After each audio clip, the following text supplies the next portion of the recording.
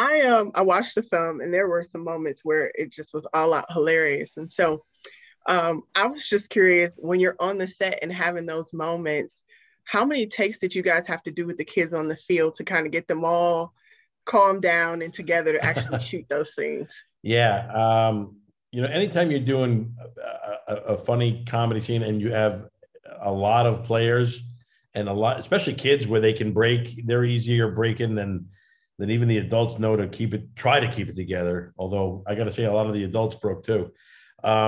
It can be crazy difficult. The fact that it's humid in New Orleans and the heat and you're like, hey, let's get through it. That helps out a little bit. So the amount of sweat you have makes you want to get through it. But man, there were some tough scenes. There really were. And the kids were really good. They really were good. But yeah, I think it was the adults who broke more. I think we were laughing even more. Thank you, Kevin James. I love you, by the way. Oh, I love you too. Thank you. Adam, you have the next question. How you doing? I'm Adam Cohen from datarocks.com. Kevin, we've actually gotten to speak before, and my question is, this is a true story, right? This is based on Sean's life. So, being a dad and being involved in the kids' sports, how do you feel like this really translated to like Sean's life to your life and to put it into film?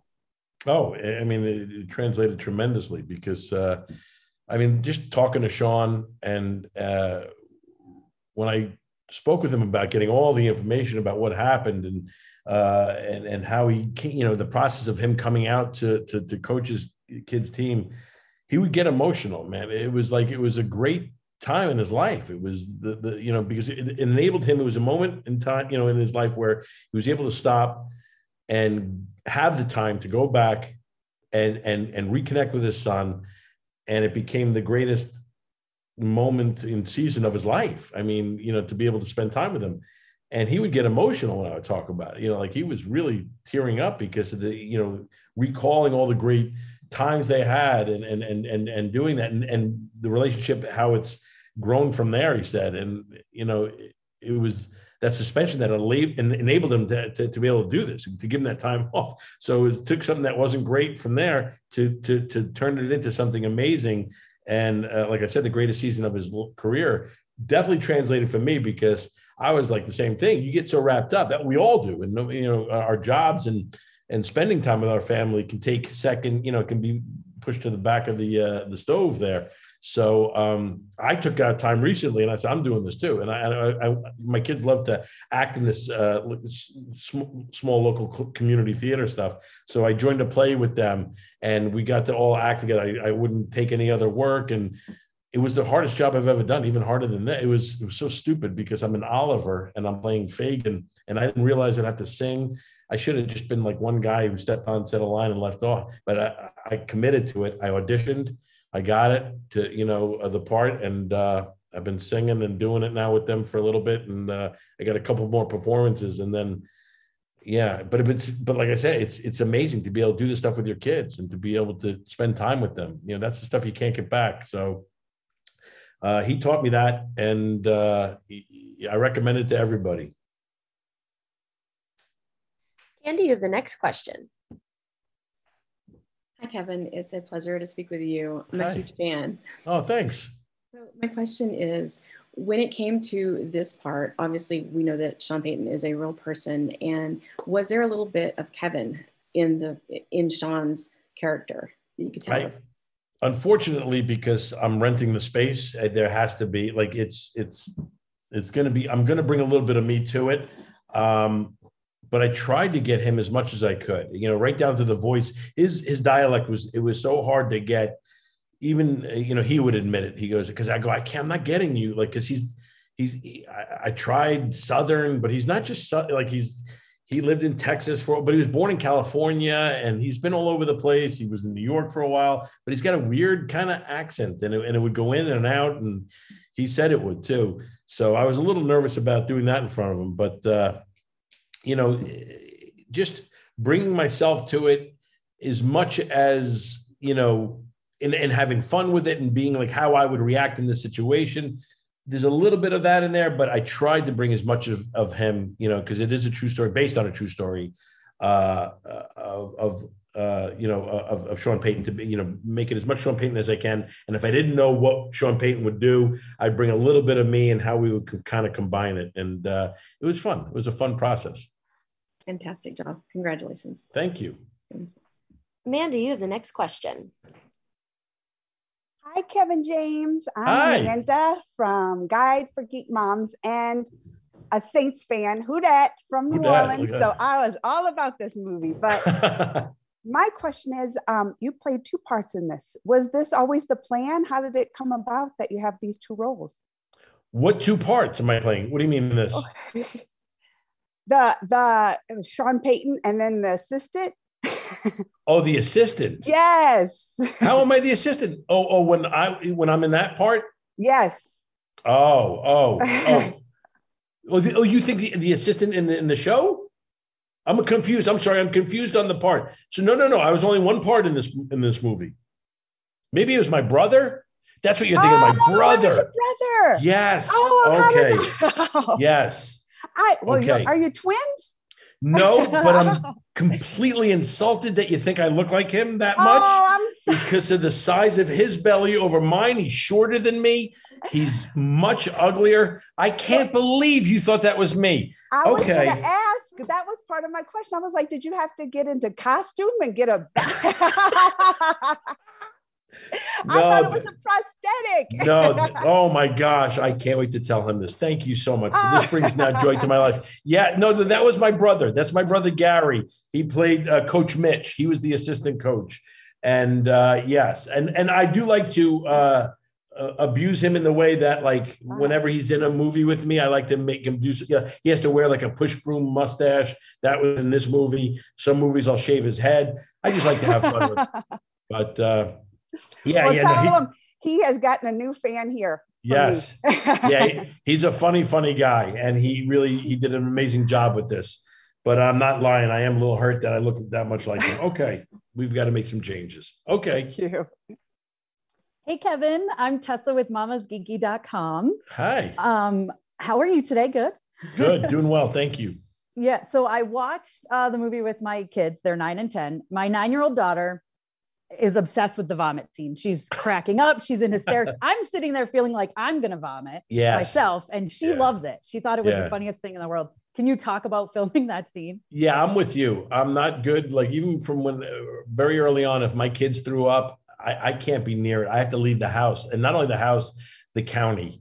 I've got to get away from it, because if it goes with one of them throws up, and I smell it or see it or whatever, I'm gone. So I'm not good. My wife knows that she's much better, and I'll do other dishes. I'll wash everything else to make up for the fact that she's got to clean up the throw up. I can't do it. So shooting that scene, even just watching it happen, and we would have, obviously it was technically they would have these little things that shoot the vomit out. I couldn't even look at it. Right? It was just disgusting. I don't even want to know what it was. It was like this weird pea soup and oatmeal and just weird stuff. But it was one of the funniest scenes to me, and shooting it, but also I couldn't look it straight on. I didn't watch any of it directly. Yeah, I'm with you. I'm always the type that, like, if I see someone, like my kids, especially if they vomit, like it makes me sick. So yes, I'm gone. Shell, you have the next question. Hi, thank you so much for joining us. Sure. I'm Shell with Not Quite Susie Homemaker. Growing up, whenever my teachers were hungover or sick, they would roll in the TV and put on one of those inspirational sports movies, which this starts out being, but I feel like this one breaks the mold a lot with its humor and with them not winning, but kind of winning at the end. Right. Did you draw any inspiration for your participation in it from any of those older movies with your own twist on it?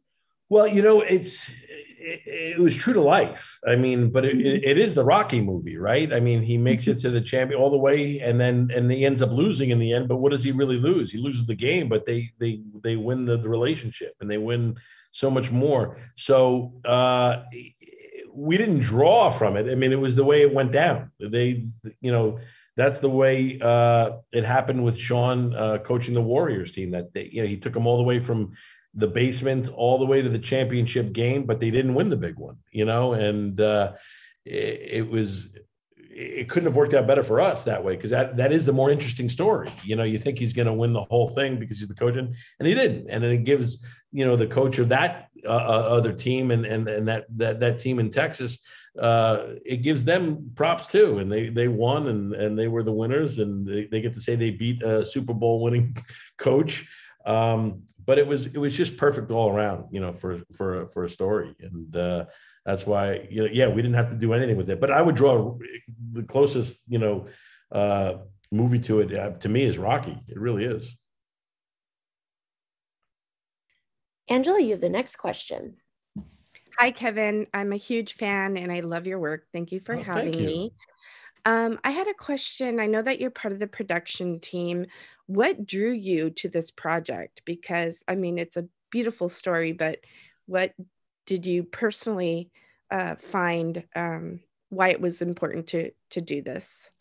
Just how Sean Payton turned, he's such an amazing coach, Super Bowl winning coach, and how he turned a potentially bad situation into an amazing situation, even bigger and better. It took time and stopped his life and kind of refocused on what's important, and went back home and did it, and just said, "This is what I'm going to do." And that moved me, and we all need to do that in life sometimes, right? To stop and really, kind of regroup and figure out what's important, and refocus and do that. And the challenge is, when life has got you down, is finding that moment, that positive moment to pick yourself up again. That's the hard thing, because it looks like it's life has gotten so much worse, and maybe it has in some ways, but there's always an opportunity. And look, we're not making a movie about the Super Bowl Saints. It's got nothing to do with them. Because of this considered, horrible thing that he turned into a massive win, a victory. We're making a movie about that, this relationship with his son. So it just shows you that, again, amidst, all this, horrible things in our lives, the things that happen, these downswings, that we can always turn them up, and win. I love that. Thank you. Sure. Carolina, you have the next question. Hi, Kevin. I'm Carolina from What C Says. I'm a huge fan, so thank you for being here. My question is, so, these kids, they just kind of needed a little push, needed someone to believe in them. So what message do you want families and kids, and even younger boys, to kind of take from this film?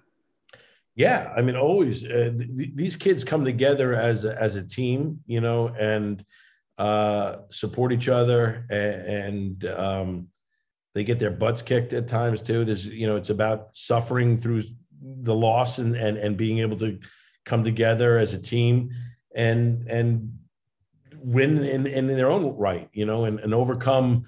There's, challenges in life, that you see in the movie, where he sings to the girl and this and that, and whatever's got you down. They all have your own little issues in our life, but it's like, we got to get through them, and we can overcome it all. And even with what's going on in the world now, it just shows you that's like, we overcame that by shooting this movie and making this movie during a crazy time, and these kids were great with it, and everybody was just amazing with it. And it's life imitating art, and art imitating life, and it's basically shows you the model of, you got to persevere. That's all. Awesome. Thank you so much. Thank you. Renisha, you have the next question. Can you hear us? Yes, can you hear me? Yes, we can. So, in watching the film, I did notice that it was more about the relationship between the father and the son.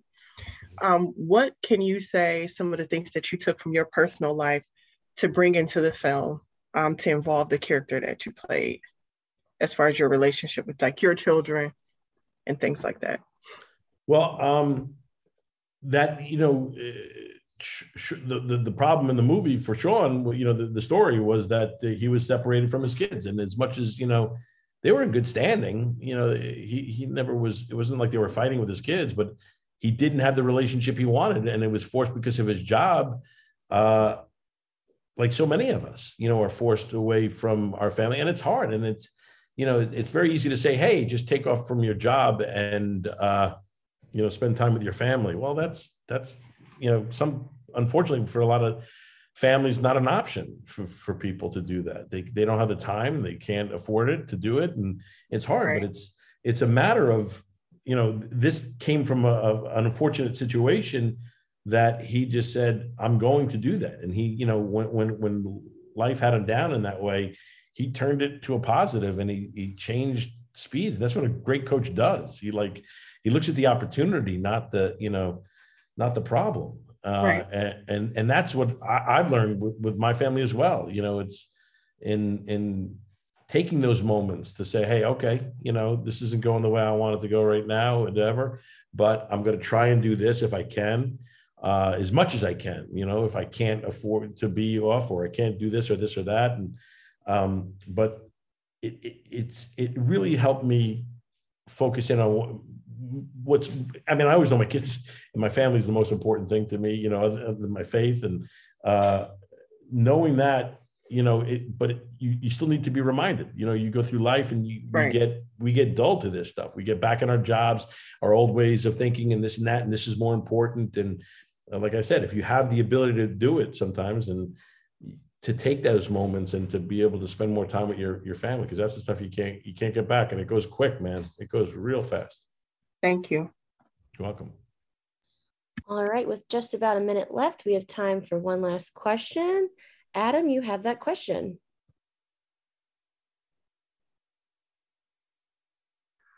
Great, thanks. So Kevin, my question is strictly on raising 4 kids. What is some advice to give the kids individual attention, and some tips and tricks about being a great dad? Yeah, that's it for me. It's one thing to spend time with all your kids. Like, we just went to Disney World yesterday for one of their birthdays and spent the day, and it's amazing. But like for me, it's important to say, I got to spend time with each one of them individually and do their own thing, because they can get lost.